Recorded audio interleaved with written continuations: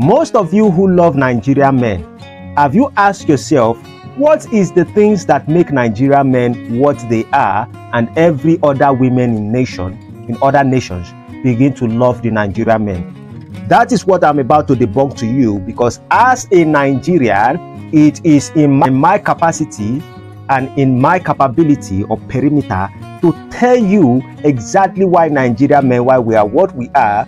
And you see that most Nigerian men tend to outstand or outshine in many fields that they find themselves in the world.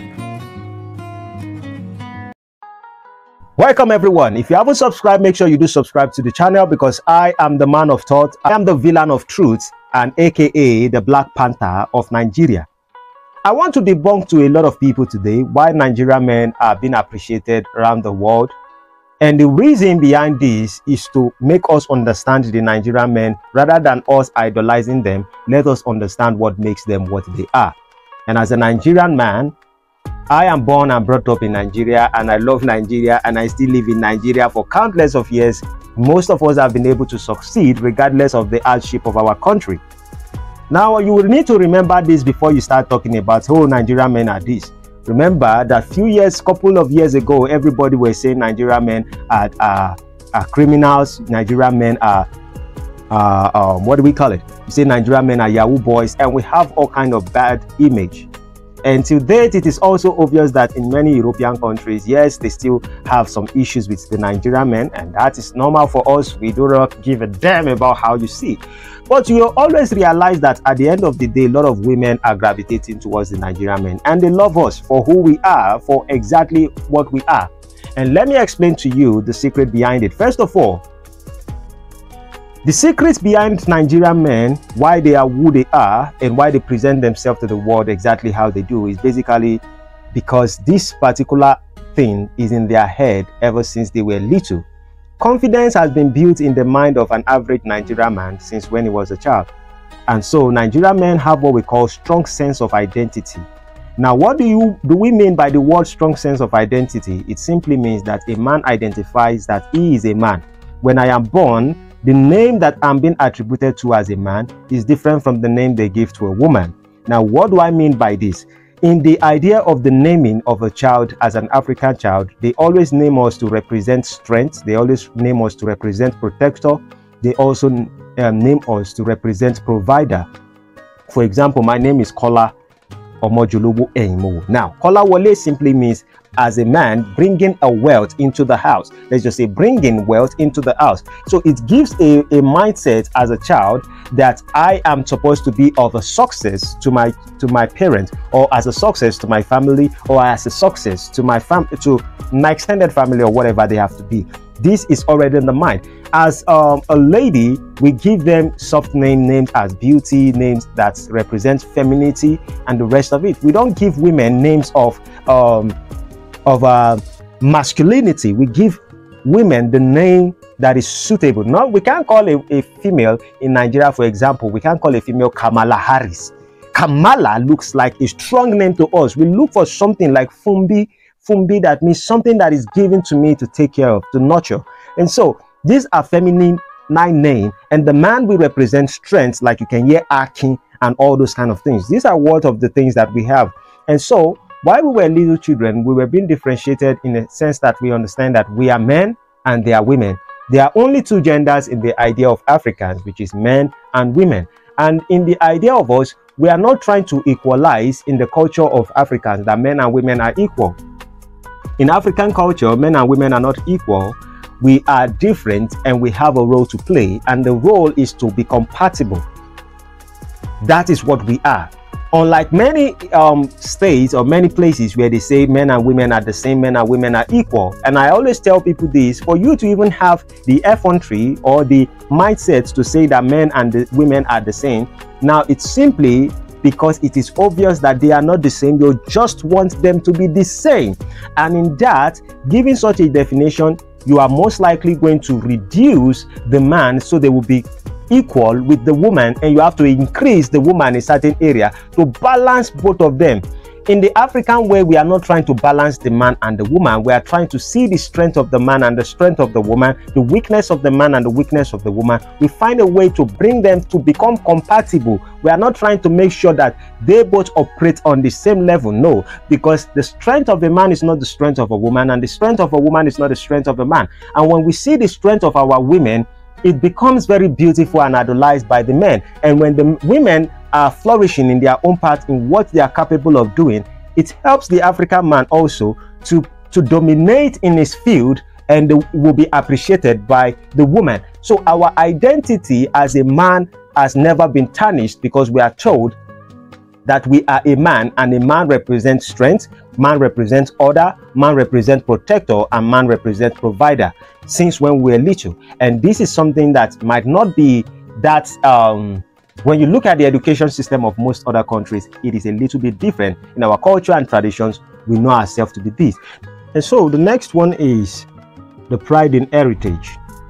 Now, before I talk about the pride in heritage, about the African Nigerian man specifically, I am always surprised when I see Nigerians themselves who travel to the Western culture, who say negative things about Nigeria. I'm always amazed, and they surprise me in one way or the other, because a natural Nigeria that does not have the mentality of Kulu mentality, that means colonization mentality, does not bring down the people, or does not bring down his nation or where he came out from, because Nigeria represents our roots. In fact, the soil represents our roots, where we came from. That's where we feed from. That's where we grow. That's how we have the sense of who we are. That's how we have the pride in our identity. And so when I see certain people who move to the Western culture simply because certain things are not working perfectly in Nigeria, and they begin to say negative things about Nigeria, it amazes me, and I see those people as those who have colonization mentality. Because in the African way, we are proud of who we are, regardless of our situations, regardless of our challenges. We are proud in our heritage. We have pride in our heritage. And when you look at the 36 states that are in Nigeria, Calabar are not trying to be like a Igbo. Igbo are not trying to be like a Delta. Delta are not trying to be like anything. And look at the culture and the traditions. An average Yoruba man is not trying in any ceremony, would not pretend to dress like an Igbo man. An Igbo man is not trying to dress like a Yoruba man. All of them are just who they are. They are so proud of themselves, and they have pride in their heritage that we want to represent where we came from within the country. And that gives us a sense of who we are, that regardless of where we come from, regardless of our imperfections, we need to be proud of who we are, and we should understand that it is a God-given talent or God-given gift to us, and we have to nourish it. In the Yoruba language, we say what they say, "Unwani na nani." Unwani na nani simply means it is what is given to us that we appreciate. So if you cannot appreciate what has been given to you, you cannot harness what you have to become great in life. And that is one of the things about the African spirit, or the Nigerian spirit as a whole. There's a pride in the heritage of every Nigeria within the 36 states. You can see the same thing appear itself in the life of Very Dark Man when he was talking to the House of Rep. The same thing now, the next one I'm going to talk about is we celebrate our achievements. Now there's a mentality about the success of an average Nigerian person, and which is like, you have to be a man, you have to be successful, you have to be a protector, you have to be a provider. Now some of them are also successful without necessarily becoming successful in the financial space or being an entrepreneur, because entrepreneurship spirit is what an average Nigerian man actually have. But the problem is that the system is having some kind of issues. But one thing we do is this: whenever we see people who are successful in what they do, we appreciate them and we celebrate them. And this is to encourage the younger people and those who are also striving to become successful to look into those things and desire for them to be successful. And we flash these things in our houses. And then when you see some of the educated, the real educated people who have traveled out of the country, who are not indoctrinated, because the indoctrinated ones are the ones who will say Nigeria is an animal kingdom, and they forget that in the kingdom of an animal, and if you come out of the kingdom of an animal, that actually makes you an animal. The ones who are actually educated, you will realize that when they succeed outside the country or they make it in any way, they bring it back to Nigeria and they want to celebrate themselves. And you can see the life in the mind of Israel Adesanya, one person who tends to be a UFC fighter. You can also see in Anthony Joshua, which tends to be one of a great boxers. Sorry for the fact that he has been knocked out by Daniel Dubois. But at the end of the day, we celebrate our success, and that inspires every other generation to succeed. And in fact, everybody will say this: Nigerians, if you put us in anywhere, we can succeed anywhere. But I'm just saying these are the three basic things that Nigerian men have that make them succeed in everything. Now, there are other things I would mention of why Nigerian men are who they are, and the purpose behind all this that I'm discussing is so that you can encourage your men also to be men that you are going to idolize, because Nigerian men is not enough for all the women in the world, regardless of the fact that we are being idolized and we are being wanted by a lot of people in the world. People do not care if you are married or you're not. So my aim on this conversation is to make sure that people get educated and you can start building your relationship so your men can also be men that you love and the men that you respect. Unlike a lot of people who will say, oh, our men are not shit. Even African women who will be saying their men are nothing, but they want the Nigerian men. You need to have certain understanding of why they are what they are, and including the men also, you need to open your mind to learn certain things about the Nigerian men. So you also, when you represent what a Nigerian man represents, I'm not saying you try to be like a Nigerian. I'm saying there are basic things that you need to have, and when you have those things, you will be idolized by a lot of women. With that being said, there are other subjects I'm going to touch on under this particular thing I'm talking about, or this subject I'm talking about. I don't have too many English in my mouth. With that being said, if you haven't subscribed, subscribe to the channel, because next time I'm going to be publishing more reasons why Nigerian men are what they are. If you haven't subscribed, subscribe one more time, like, share, and distribute to all the people, and conglomerate Nigerian men, because do you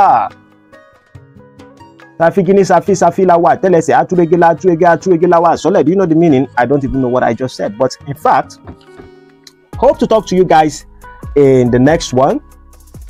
See you later. Adios, amigos. Bye bye for now.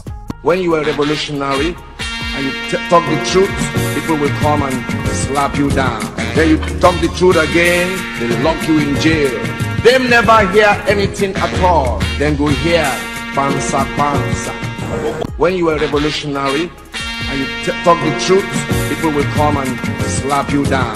Then you talk the truth again, they lock you in jail. Them never hear anything at all. Then go hear pansa pansa.